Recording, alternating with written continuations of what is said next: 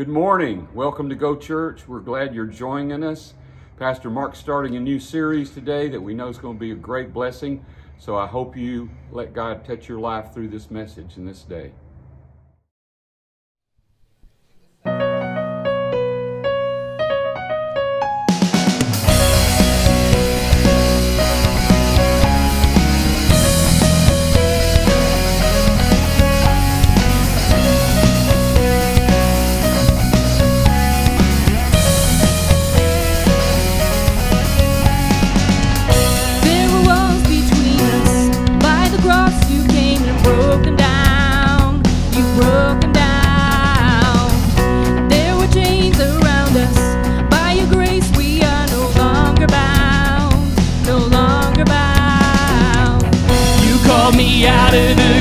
You called me into the light. You called my name and then my heart came alive.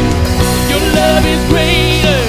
Your love is stronger. Your love awakens, awakens, awakens me. Your love is greater. Your love is stronger. Your love awakens, awakens, awakens me.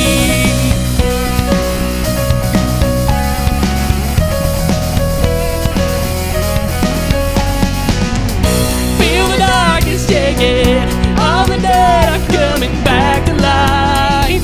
Oh, back to life. Hear the song awaken.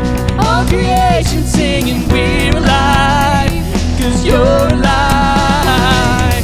You called me out of the grave. You called me into the light. You called my name and then my heart came alive. Your love is greater. Your love is stronger. Your love awakens, awakens, awakens me. Your love is greater. Your love is stronger. Your love awakens, awakens, awakens me. And what a love we found that can't hold us down. We shouted out, we're alive, 'cause you're alive. And what a love we found that can't hold us down. We shouted out, we're alive, 'cause you're alive. Your love is greater. Your love is stronger. Your love awakens, awakens, awakens me. Your love is greater. Your love is stronger. Your love awakens, awakens, awakens me. Your love is greater. Your love is stronger. Your love awakens, awakens, awakens me. Your love is greater. Your love is stronger. Your love awakens, awakens, awakens me.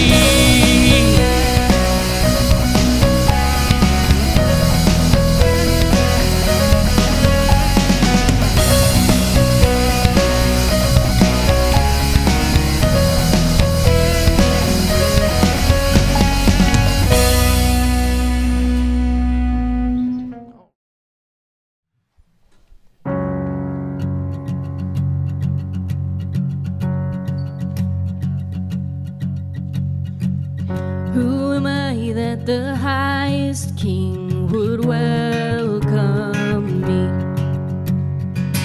I was lost, but he brought me in. Oh, his love for me. Oh, his love for me. Who the Son sets free, oh, is free indeed. I'm a child of God, yes I am. Free at last, he has ransomed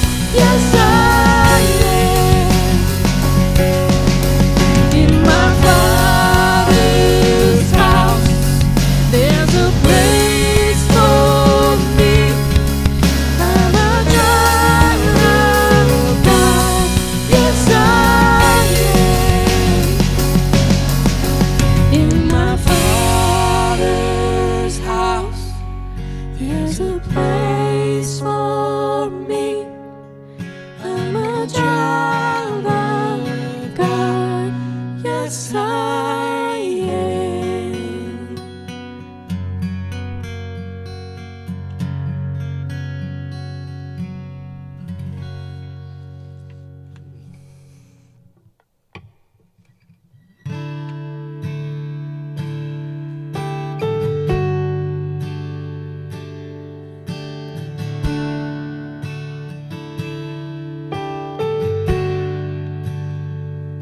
How great the chasm that lay between us, how high the mountain I could not climb. In desperation, I turned to heaven and spoke your name into the night. And through the darkness, your loving kindness tore through the shadows of my soul. The work is finished, the end is written. Jesus Christ, my living hope.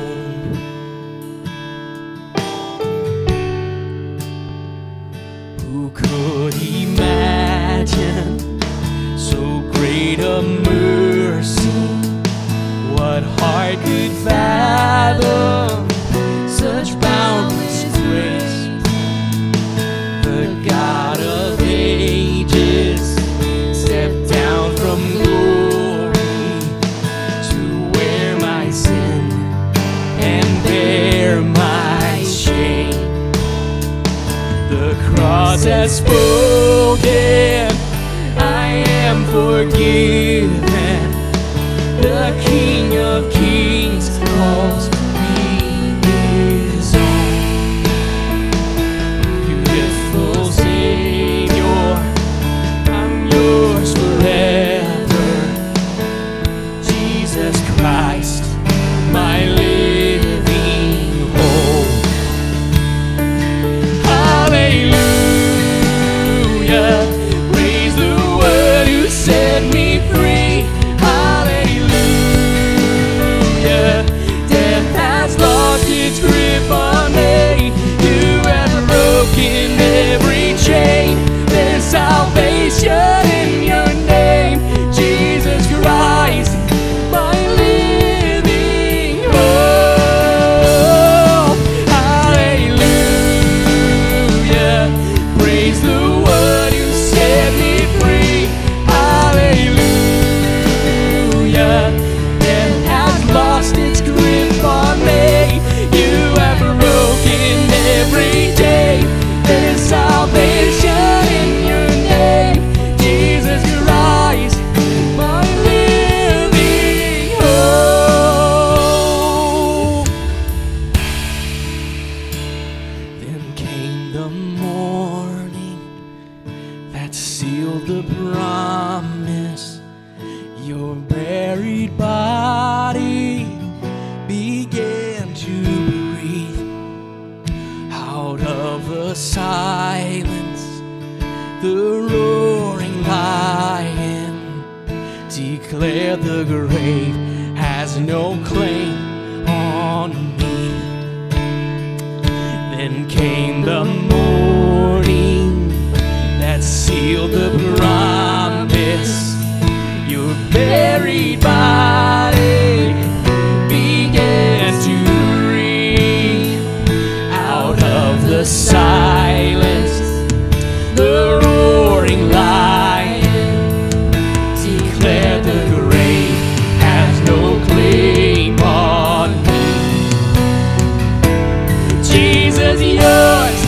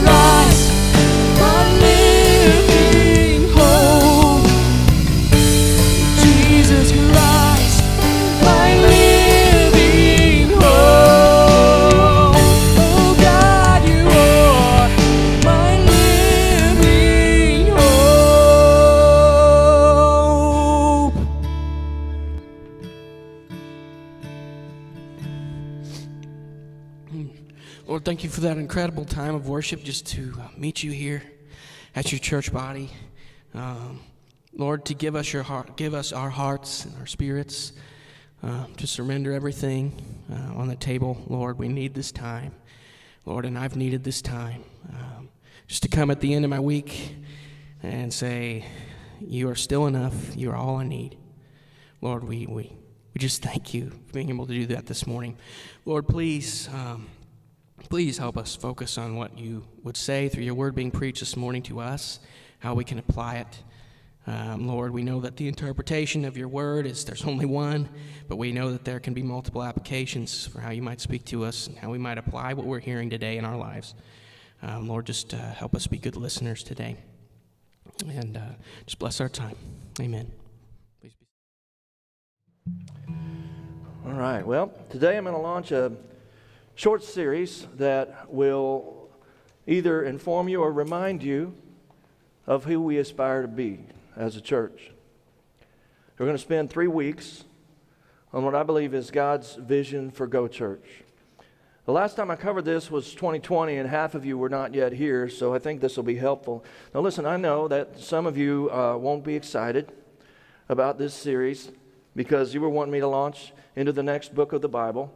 And so let me do what we do with our kids and tell you that we will go to McDonald's after we run errands, okay? I'm going to take the next 3 weeks to shepherd the church a little bit, to focus on where we are going and who we are becoming. But after that, we're going to launch right into an expository series through the book of Hebrews, okay? We'll cover the entire book, and it doesn't get much more meat and potatoes than that. So there's your Happy Meal coming right up, if you can just bear with me until then. By the way, I got to say, it's pretty cool to pastor a church full of folks who get excited when I'm preaching through Scripture. I love this church, special church. Now, is anybody else mad at the world? Anybody mad at the world? And I mean, we should hate worldliness, especially our own worldliness.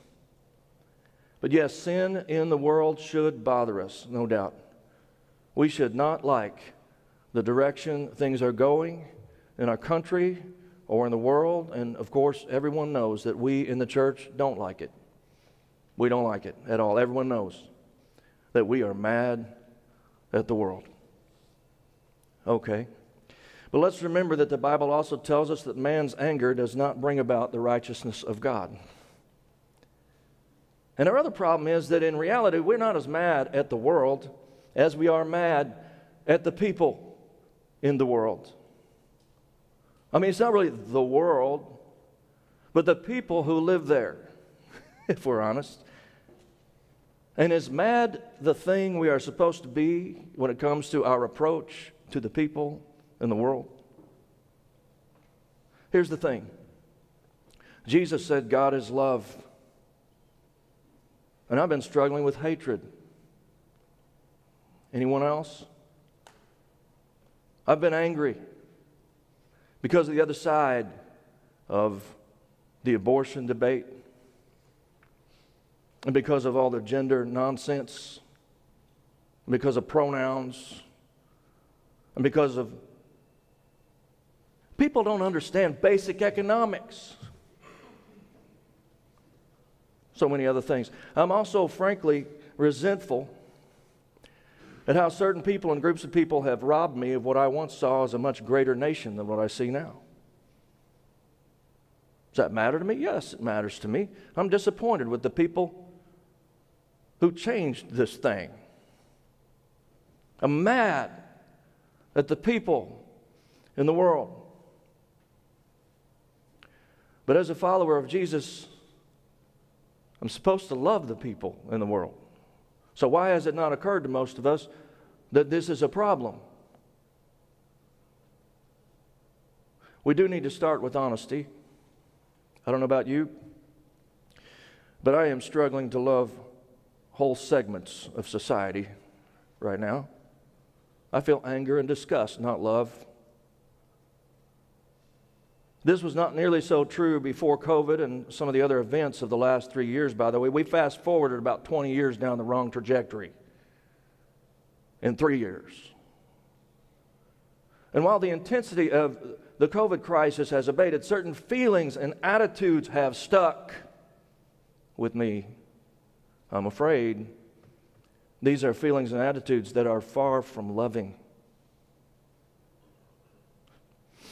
I don't want to make light of a very real condition, but sometimes I wonder if just about all of us are struggling with some milder form of group PTSD. What happens if an entire culture has post-traumatic stress disorder? Well, probably nothing good. Among Christians, the effect of this is generally anything but love for the people in the world. Have you noticed?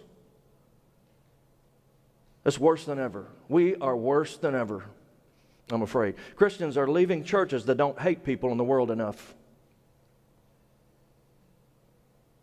And maybe you left a church that really was going off the rails. I don't know, but I want to tell you today that if you're subconsciously looking for a church that does not actually love the people in the world, we are not it. We are not the church, and I'm not the pastor that's wanting to get back at the people in the world. Whether through our rhetoric or our actions or even our attitudes. Be careful what you bring with you into this fellowship, please. We just got this church started. And I intend to make sure it does not become a toxic waste dump. Clear enough? For the record, I have the same feelings. Okay? I have the feelings, my friend. I think we are mostly all in the same place as believers in terms of our emotions. Tell me if I'm wrong. Your primary emotion and your primary approach right now toward the people in the world is anything but love. And what is wrong with this picture? I'll tell you what's wrong with it. The mission of the church is the same as the mission of Jesus Christ. And John 3:17 says, Jesus came not to condemn the world, but to save it. That comes right after God said He sent Jesus, His Son, because He loves the people in the world, all of them. And yet, I'm admitting to you that I have felt little love for the people in the world of late. Specifically, I've wanted to run away from people, not run to them with love. Is there anyone here whose primary emotion has been loving feelings toward the people in the world in recent times? Or if you want to talk about love as a verb, which is correct, is there anyone here whose primary choice has been love, even though you don't feel it? If so, I commend you, but I must admit I cannot raise my hand. Not if I'm honest. No, instead, I've been fearful and angry and sometimes maybe even hateful on the inside, which is sinful. I'm mad. I'm frustrated. I'm disgusted. I've not chosen to love the people in the world in the last 3 years in particular. I'm afraid. Today, I repent. I'm turning around in Jesus' name. If there's one thing God has given me, it's foresight. Sometimes I just feel like I can see down the road. Call it discernment or call it luck. But people who have known me for years will tell you I tend to see what's coming. My point is that I'm not sure I like where we've been headed. I'm called to lead you, to shepherd you, if this is your church. And so again, I need to remind you and myself about love. We need to lead each other back to love, church family. I can only hope and pray that the Spirit is leading other pastors to do the same, because love is the way the Church of Jesus Christ changes the world. Particularly love that shares the good news of forgiveness and eternal life through the power of Christ's cross and His resurrection. Or were you just hoping the other side might die off or be wiped out by God? If so, you're just a little bit messed up in your Christianity, friends. We have a mission, and it starts with love. not anger or disgust. Listen, our mission is not even to move to another state or away from the city. No, our mission, church, is to love people to Jesus. Folks, there's a lot at stake. And we have got to do whatever it takes to get back to love. Not everyone agrees. Just before we launched this church almost 4 years ago, I posted some words on Facebook. There was my first mistake. I posted some words on Facebook about how churches should be known first and foremost for love. Just, that we should be known for love more than anything else. I really thought it was a fairly benign post, but it probably won't surprise you that someone took issue with it and tried to tell me that I have a weak understanding of God's love. He said it's God's wrath and His judgment that the world needs to know about, and that the church should be known first and foremost for her stance against sin, not love. Maybe you think he had a point. I'm glad you're here today. By the way, think about where this philosophy leads. Where does it all end? How exactly should we stand against sin? To what extent? Do we need signs or placards placed in front of the place where we meet? Which sins warrant a stronger stance? What does that church look like? How does that church participate with God? Is that church effective? Does that church care whether it's effective or not? Is that church in line with what Jesus did or what He said we should do? The answer is no. I know of a guy stands in front of church buildings and other places in the city, brandishing signs that say things like, "God hates you." He sincerely believes God hates the unsaved world, which I guess includes most of us in his mind. Ironically, he thinks very few of us have actually been chosen for salvation, which leaves me asking why he's mad at us, or them, or why he would bother with the sign, since there's nothing any of us unchosen folks can do but wait around to be destroyed in that case. I'm telling you, there are plenty of people who believe we are actually far too loving in the church. That really we just need to stand stronger against sin and sinners. As if that accomplished anything, or as if that was the mission of Jesus. Some of you might even be on the edge of thinking that way. I understand the emotions that lead there. But let me ask this simple question. Was taking a stand against sin and sinners the mission of Jesus? No. Now, Jesus didn't shy away from the truth about sin. But taking a stand against specific sins and sinners was not His mission. Not even close. Let me ask this. Who does the church represent? Jesus Christ. We are ambassadors for Christ to the lost world. It's exactly what the Bible says. We are ambassadors for Christ. Ambassadors sent from Him to this world. And looking objectively at the life of Jesus, I'm pretty sure that means we step out with love and care and hope, not fear and anger and hate.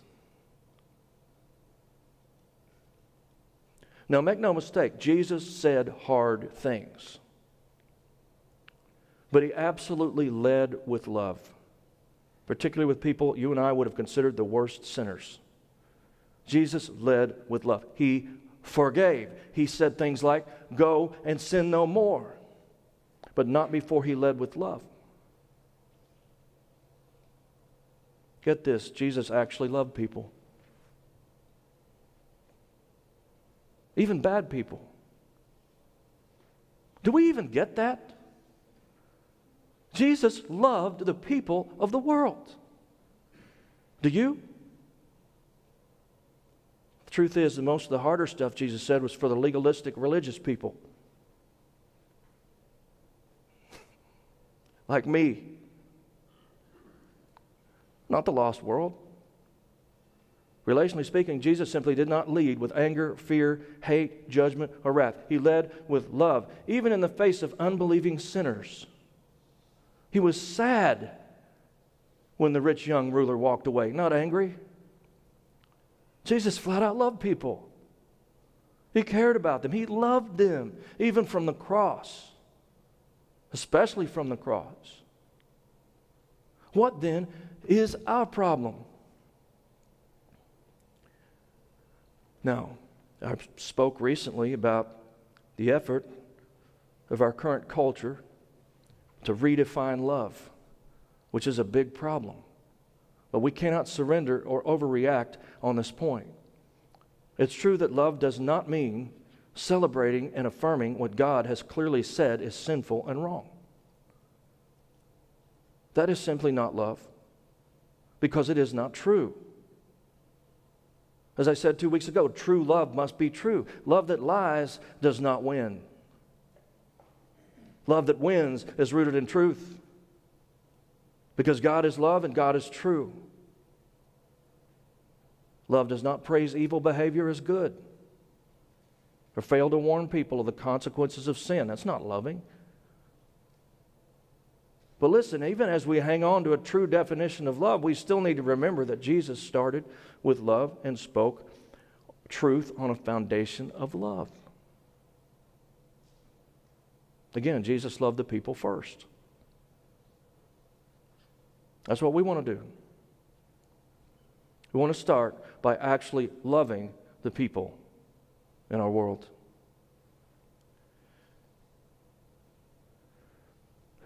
Having fun yet? Yeah.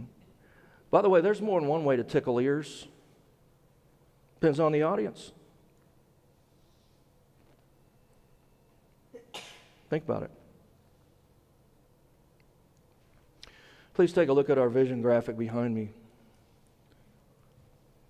This is a roadmap that I believe God has revealed, a pathway toward what's going to eventually be true of Go Church. This vision came together in my heart and in my life through the long-term study of Scripture over the last 20-plus years. And I believe this is a vision from God for a church, and actually for a family of churches. But first off, it's my prayer and my aim that we become this church. Right now, I want you to notice that this vision is really all about love, inside and out. In the center, we start with our why, because of love. And on the outside is our what? Loving God, loving each other, and loving everyone. Inside and out, God's vision for Go Church is all about love. So today, let's start with our why. You'll find it in the center of this vision graphic. Our why, our reason for doing what we do, is love. Because of love, we are planting this church. Because we love God and we love people, we wanted to start a new church in Ridgefield. See, we didn't want the people who live on our streets and in our subdivisions to stay lost, far from God, or backslidden, or spiritually cold and separated from a local church community. We wanted our neighbors and real people with names and families to find peace with God through Jesus Christ and to join His mission through His church. That's why we started a new church with a focus of reaching those who are not actively involved in some other church already. Because of love, we wanted to see people come to know Jesus and learn to follow Him. That is why we are here. Because of love is also our slogan, sort of the t-shirt version of who we are. In other words, this is the truth about us that we want the world to see first. When people ask why about our church, like why are we here, or why do we try to be a blessing in our community, or why are we going to Nicaragua on a mission trip, or why would they want to consider being a part of us, we want the answer to come easily. It's because of love. But you might also ask, where will all of this love come from? Do we somehow conjure up this love within ourselves? Do we simply try harder to be loving? Whose definition of love will we use? Will the people we are called to love always make this easy? No, this will not be easy, and it will take enormous effort on our part. But step one is to understand that we will not find this special, truthful kind of love in ourselves, nor is a shallow, all too human definition of love going to work for our purposes as a church. We will need to love people as God loves people. And see, rather than just being mad and disgusted with them, God was willing to die for them. We will need to love people with the love of God, and the only place we can get that kind of love is from Him. Remember this, you will never love people beyond your understanding of God's love. You will never love people beyond your understanding of God's love for you and your understanding of His love for them.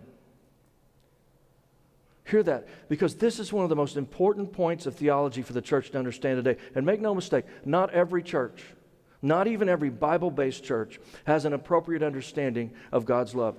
It is very possible that you do not love the people in the world as you should because you do not fully understand God's love either for you or for them. See, the more you comprehend and have experienced the height and breadth and depth of the love of God, both for you and for other people, the more love you will have to give. God's love is actually limitless, but your understanding, which includes your experience of His love, sets a limit on your own ability to love like Him. That's huge. This works the same with parents and children. Babies learn to love mom and dad and hopefully grandma and grandpa because of the love they receive. Why do they love us? Because we love them. How much do they love us? I will tell you that children love us to the degree that they comprehend and experience our love for them. I believe that's true. Parents who don't express love to their children don't wind up with the most loving kids. Sadly, children who do not experience what it means to be loved do not typically grow up to be loving people. Naturally speaking, they have nothing to give because they never received it. Now, God can redeem such a one into being a loving person, breaking the cycle, but I'm making a point about principle. The principle is that children give back just about as much love as they receive. The baby smiles at you. Why? Because you're smiling at her. The toddler gives you a kiss. Why? Because you gave a kiss to her. Show me a loving child, and I will show you a child who is loved.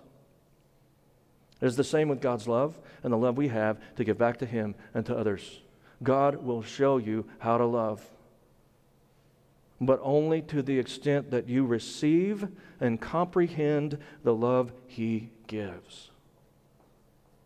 You will never love people beyond your understanding of God's love, both for you and for them. So, what is your understanding of God's love? Personally, how do you think of God? And specifically, His love. Now, this might surprise you, but some people in some churches do not believe that God loves the whole world. And of course, this misunderstanding goes all the way back to the people of Israel in the time before, during, and after Christ. They certainly did not believe God loved the whole world. They didn't believe that. Not at all. See, they misunderstood what it meant to be chosen. They were chosen, but they misunderstood what that meant. And the misunderstanding continues. Who is my neighbor that I should love? One particular Israelite asked Jesus. And at that point, Jesus told a story about the enemy. The story of the Good Samaritan was shared in answer to who we should love and how we should love as a neighbor. But see, the audience of Jesus didn't think there was any such thing as a good Samaritan. Understand that an appropriate parallel for people in the church to hear today might be something like the good, gay, atheistic member of Antifa. Wait, God loves that person? Yes. So much that if He were here, He might even use them as an example to teach this very church how to love. Jesus chose as His example for love someone associated with a group of people who His audience absolutely did not love. In fact, they hated them. They absolutely hated the Samaritans, and really, they felt righteous in their hatred. They wanted fire and brimstone for the Samaritans. See, the Samaritans were leading others astray. And they didn't follow the law, God's moral code. They were immoral.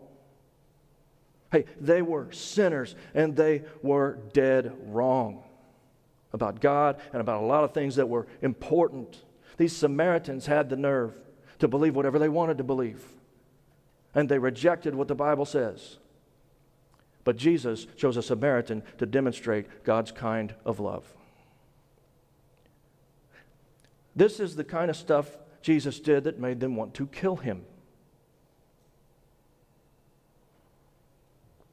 Now listen, even Jesus had acknowledged that the Samaritans were wrong, okay? He told the woman at the well that she was wrong about several things. Jesus was aware that the typical Samaritan was far from God, disobedient, and completely in error in his or her beliefs. They were on the wrong team, working against the will of God still. He chose one of them to exemplify the kind of love God wants us to have, the kind of love He has for us. The point was not missed by His hearers, nor should it be missed by us, which is this: God's love is not exclusionary. Whoa. I will equivocate only to add the nuance that there is a certain experience of God's love that is exclusive, reserved for those who become His children by faith in Christ. And yet God excludes no one, and certainly no group of people, from His general overarching love. In other words, God loves the whole world. Pretty sure that's in the Bible. He absolutely desires for everyone to be saved. He also knows that many will never accept His love and forgiveness in Christ, and that grieves His heart. The only way to exclude yourself from the love of God is to reject it until the day you die. As Hebrews tells us, it is appointed to man once to die, and after that, the judgment. Hear those words. After that. After that. After what? After death comes judgment. Every living person still has the opportunity to receive the love of God. Why? Because His ultimate judgment has not yet been declared upon individual people. The gavel has not yet come slamming down if they are living. God is still holding out His love as long as they are still breathing. They have not been officially judged. Judgment comes after death. God is still offering His love and forgiveness through Christ to everyone alive. And who is supposed to make them aware of this? The completely available love and grace of God. We are, Romans 10 and other places. This is the mission of the church, but I'm afraid we stumble for the exact reason that we do not love these people like God does. Am I wrong? Some of them hate us. They hate everything we believe, Pastor. Yes, some of them do. Just like the Samaritans hated the Israelites. Can you love a person who hates you? God does. Jesus did. And we are His ambassadors. Nicodemus was one of these who thought the love of God was only for the few, of which he got to be one. But he seemed to hope that maybe there was more to the story. He was a truth seeker, meeting Jesus in the night to find out if perhaps he would be able to follow the deep longing of his heart, to believe that Jesus was the Savior, the Christ. By the way, later on, after the resurrection, the Bible says Nicodemus came to faith in Jesus. But that night, as a part of trying to open his eyes, Jesus said to him these famous words: "For God so loved the world that He gave His only Son, that whoever believes in Him should not perish but have eternal life. For God did not send His Son into the world to condemn the world, but in order that the world might be saved through Him." Oh, how radical must this have sounded to the exclusionary Nicodemus. He was one of the chosen few who thought the rest of the world only existed to be judged by God, certainly not to be loved in spite of their sin. But Jesus was so clear with His words. Notice who God so loved. God so loved the world. Wait a minute, says Nicodemus. Don't you mean God so loved the chosen children of Abraham? No, says Jesus. God so loved the world. And notice verse 17. Why did God send His Son? Not to condemn the world, but so that they could be saved. And who will be saved? All those who believe. Whosoever believes in the King's English. Whosoever. I don't know why the "so" in the middle makes it more powerful, but it does. Whosoever. I do not believe there's anything in the Bible that contradicts what Jesus said here. Whether you take me to Romans chapter 9 or Ephesians chapter 1 or wherever else you want to look, there is nothing that is meant to cancel out these words spoken by the Son of God. In fact, I tend to think we ought to go back to what Jesus said if there's ever a question about what is meant somewhere else. Jesus said God so loved the world. He said that He had not come to condemn the world. He essentially said through faith, through believing, anyone can be saved. If you need another verse, check the last page of your Bible where Jesus said, whosoever will may come and drink of the living water, the very water He offered to a particularly sinful Samaritan woman, the water of salvation. See, Jesus offers forgiveness and everlasting life to everyone in the world. Why? 3 words, anyone? Because of love. Think about this. Why would God come down? Why would He leave heaven to offer salvation to the world? Some are now saying it's only about God's glory. As if bringing glory to Himself is the only motivation that God could ever have. And while I would say His glory is His ultimate motivation, my Bible says God sent His Son for a very specific reason, and that reason is because of love. God sent His Son because He loved me, and He loved you. Even while we were yet sinners, as Romans 5:8 says. And listen, if Jesus didn't come to condemn the world, maybe we should get a clue that condemning them is not our job either. If Jesus came to offer love to the world, maybe we should do the same.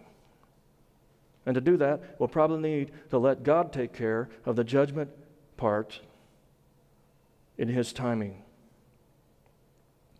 Now listen, I don't feel love for certain people who are saying certain things and doing certain things right now, okay? This goes back to a couple weeks ago when I explained that love is not a feeling.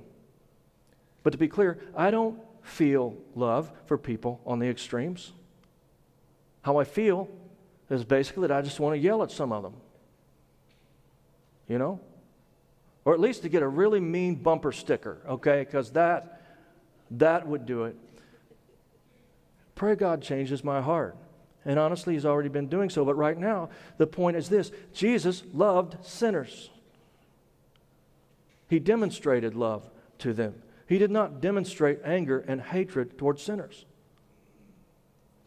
But just so you know, you aren't alone.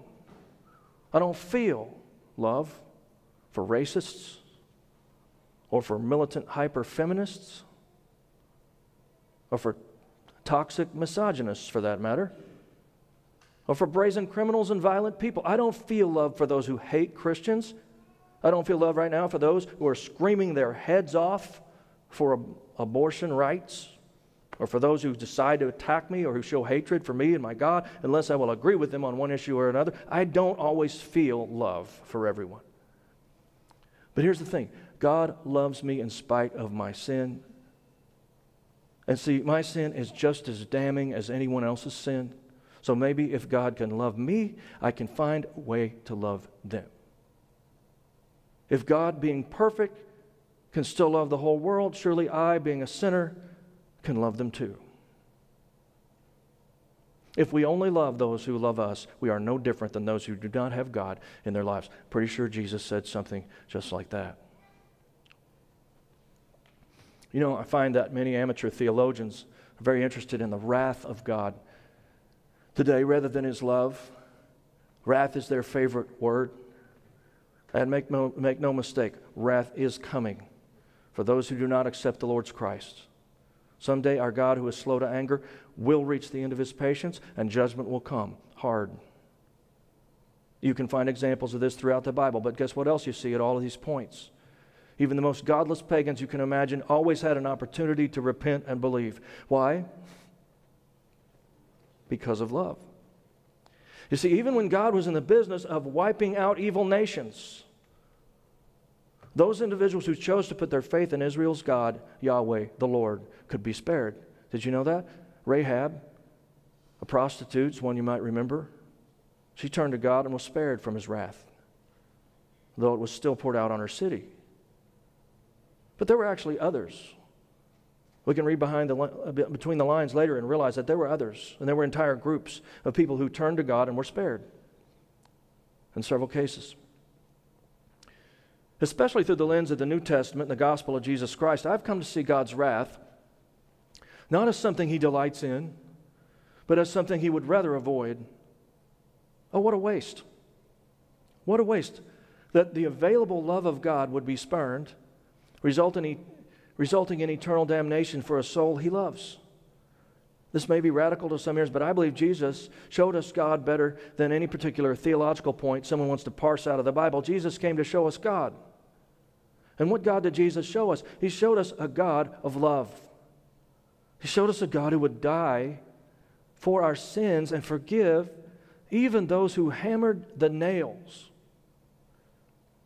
When in doubt about the love of God, look to the cross. With outstretched arms, Jesus showed us the extent of God's love. And remember this, the very name of Jesus means God saves. Jesus does not mean God condemns or God is prone to wrath or just can't wait to pour out His wrath. Listen, Jesus is the Savior, not the condemner.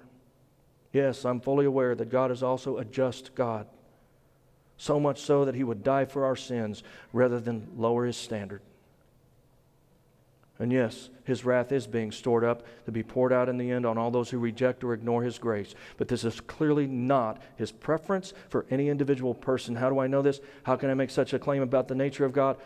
Only because He has revealed it in His Word. The Bible says the Lord is not slow about His promise, as some count slowness, but is patient toward you, not wishing for any to perish, but for all to come to repentance. In another place, the Bible says, this is good and acceptable in the sight of God our Savior, who desires all men to be saved and to come to the knowledge of the truth. These verses are not unclear about the wishes, desires, and preferences of God. He prefers love. And who does God love? The whole world, all people. And so then, who should we love? Everyone. Some of you have a deeper problem, though. Even some of you who have trusted in Jesus and are following Him have not adequately comprehended or received God's love yourselves. Personally, you still see God as maybe just a little bit malicious, even toward you, His own child. You don't see yourself as His beloved. You just can't quite grasp the fact that God loves you as a son or daughter in spite of your sin. If that's you, listen to these words from John. We have come to know and have believed the love which God has for us. God is love, and the one who abides in love abides in God, and God abides in him. By this, love is perfected with us, so that we may have confidence in the day of judgment, because as He is, so also are we in this world. There is no fear in love, but perfect love casts out fear, because fear involves punishment, and the one who fears is not perfected in love. We love because He first loved us. We could spend so much time on every word of this precious passage, but right now, please focus on verse 18. From this verse, I believe the application is this: if, as a believer, you are still frightened of God, living in dread of His punishment, you have not fully understood that God's love was perfected toward you on the cross, completed, finished. You are already forgiven for everything. Perfect love, that is, love that is completely understood and fully received, cast out this kind of fear, because this type of fear means you still think God wants to punish you. And that means you really don't understand who God is and what He has done for you, which is to take your punishment upon Himself. The cross was enough. God loves you. Additionally, we see here, as in so many other places, that the love we have for others comes from God. Verse 19, we love because He first loved us. And that brings us back around to our why. Because of love. Because of whose love? Because of God's love. God is love. God loves us in a special way as His believing children. And listen, God loves the rest of the world enough to call us to let Him love them through us. What a great job He's given us. I do not believe I will ever err in my efforts to grow your understanding of God's love or His grace. Why? Because the solution is to sin. The solution to sin is not so much being angry or judgmental or even disgusted by it, but rather the solution to sin is the cross. It's just that simple. God changes people and behaviors by the power of the gospel, which is the good news of His grace and His love available to all. Because of Jesus on the cross, God's love is available to you. Now, teaching through Scripture as I usually do, I will be forced often to point out just how terrible is God's wrath, and it will become clear that eternal damnation in hell is no joke for the unbeliever. But listen, when I talk about these things, I will do so as someone striving to rescue the perishing from the fire, as it says in Jude, not as someone who almost seems to celebrate the fact that some of these people are going to burn.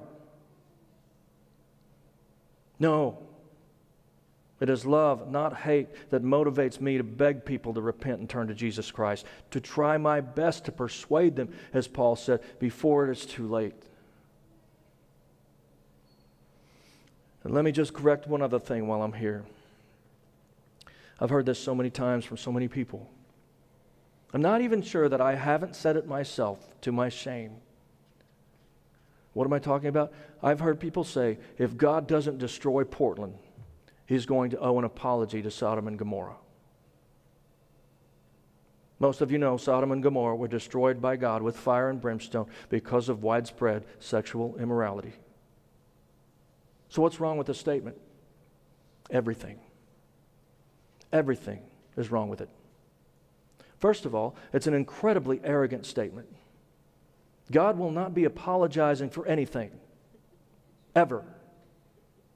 And I'm pretty sure He doesn't need us to hold Him accountable for consistency. Are we brazen or what? Secondly, read your Bible. God told Abraham He would not destroy Sodom and Gomorrah if there were 10 righteous people. That is, believers. Because it's through faith that we're made righteous. If there were 10 believers left in the city, in the end, there proved to be less than 10. And God rescued those few before destroying it. But Abraham stopped asking at 10. And God said He would not destroy the cities, even if there were 10. Well, folks, there are a lot more than 10 believers left in Portland. Okay? So even if we had the right to question God, we'd still be wrong. To think that this would be the attitude of the church today. We say, how could it have come to this about the world? But how could it have come to this in the church? That we would say such things, that we would have such an attitude to ask, why doesn't God destroy an entire city? Because of sin. Could we be more arrogant, more self-righteous, more unloving? To think that anyone could say this around other believers and not face an immediate rebuke. Perhaps once again, we are the blind, leading the blind. God help us. As you know, we are planting a church in Portland called Go Church PDX. Our planters are Dustin and Don Payne and their 3 beautiful children. In fact, Dustin's 1-year residency with us here is coming to an end. And so the first Sunday in September, we will be officially sending them out with our prayers and ongoing support. Up to now, they've been doing groundwork, but soon they'll be preparing for launching the church to have weekly services, probably in the next 6 months or so. Now, why do you think they're here? Why did they come out here from Texas, where they had an amazing house in a quiet suburb and where they enjoyed a great life, to live in the heart of Portland to try to reach some part of the city with the gospel of Jesus Christ? What motivated them? Why did they do it? Well, it's because of love. They were not okay with standing by to wait and see if God would destroy Portland. No, they moved in with their family. And they started loving people. And right now, they've gathered a small group of folks who have come around them to help start a new church. And I can tell you, those people are there because of love. For the people of Portland, can you imagine? We got some attitude issues. You know we do. I'll also tell you this. If it were not for love, Christy and I would not be here planning this church either. When we say because of love, it's the truth. We left a lot behind. We laid down a very successful position leading a large church with a ton of upward mobility, as they say, to come here and start something tiny, seemingly insignificant to a lot of people. God's blessed, and that's changing. But why the risk and the significant personal cost? Why all this work? Why another church? Why Ridgefield? Why a vision for a network of churches in the Northwest? Why now? Because of love. Love for you and love for the people we hope to bring to Jesus, so they can exchange wrath and judgment for eternity with God. We are doing all of this because of love. Love for Jesus and love for the people who need Him. We simply cannot stand by and do nothing while so many perish. We must tell them about eternal life in Christ because of love. So, as I wrap up, let's dream a little. What if the Church of Jesus Christ became known for love again? What if Go Church was known for love? Can we not love and hold to the truth at the same time? Oh, believe me, it's a challenge. And some on both sides will try not to allow it. But we need to meet this challenge head on. And notice I didn't say everyone will love us, because our love doesn't mean we will say or do whatever they want. And so they may place ultimatums on receiving our love, and they may not love us, but their response is not in our control. I wonder, though, if our neighbors, our communities, and if the people of the world even realize we offer love, either our own or God's. What if the church was known for love again? Not at the expense of truth, but what if we led with love? It goes deeper, doesn't it? What if we actually loved people? What if we tried a little bit harder on this point? What if we stopped giving up? When did you give up? Can you trace it back? Has anyone else been giving up on loving the world? The people in the world, I should say. Anybody finally just gave in to negative emotions, letting them rule you? Has anyone else given in to feelings of anything but love for the people of the world? I'd encourage you to do what I'm doing. Turn away from that and ask God for forgiveness and for help, because this is not going to be easy. Does everybody understand what I'm asking for you to do? I'm asking you to get back to love and to crucify the fear, anger, and hate while you're at it. So let's spend some time in prayer and help you find a come to Jesus moment right now, because this is going to require His help. Let's pray. Lord, I preach this message knowing, at least for the next week or two, it's going to be ringing in my own ears in the moments when I'm not practicing what I preached. It's tough. We have reasons to be upset, but you've called us to a different level of maturity, I think, than many of us have been walking in. Change our hearts. Help us be more like you. Let us remember our mission, and that our mission starts with love and sharing the truth in love. There's so much temptation, God, to overreact in the church today. There's a group of people out there that are looking for basically a mean church. We could grow this church by being meaner. Help us. Help us find the place you want us to be, where we don't sacrifice the truth, but we don't sacrifice love either. It's tough. We need your help.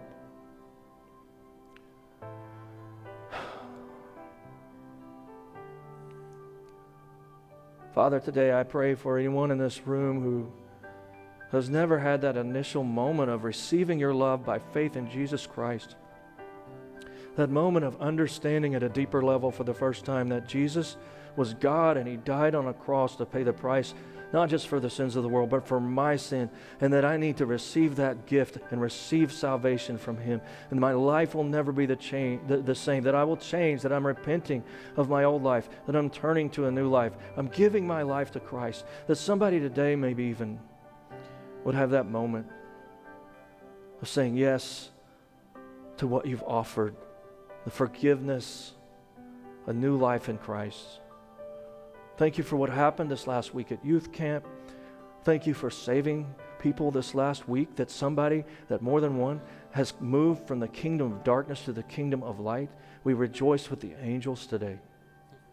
And even in this room right now, maybe that would happen in somebody's life. By the power of the Holy Spirit and your conviction, that someone would turn today and turn to Jesus, knowing that you will take us the rest of the way, and trusting you with that. In His name I pray. Amen. Well, as we sing this song, please prayerfully respond to what God has said today. And if anybody needs prayer or would like to share a decision, I see it's Frank and Jan today and Susan. We've got leaders in the back. We call it a reverse altar call, okay? You can go to the back for prayer or to share a decision while we sing. And the rest of you, let's just be in prayer and respond to God. We always want to have a chance to respond to God's word. Amen? So stand up with me as we sing. Give you my life, I give you my trust, Jesus.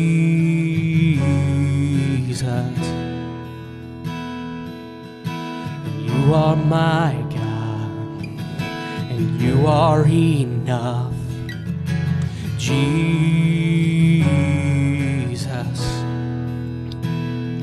Oh, Jesus.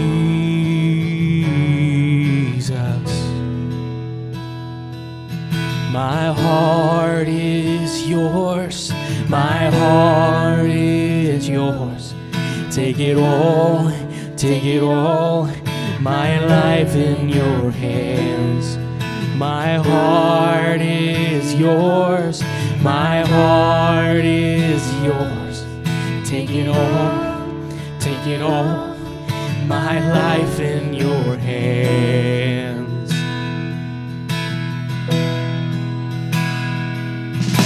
I lay down my life, I take up my cross, Jesus.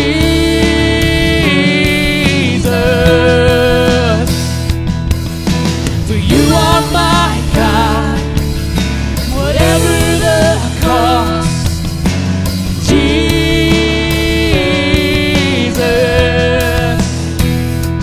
Oh, Jesus.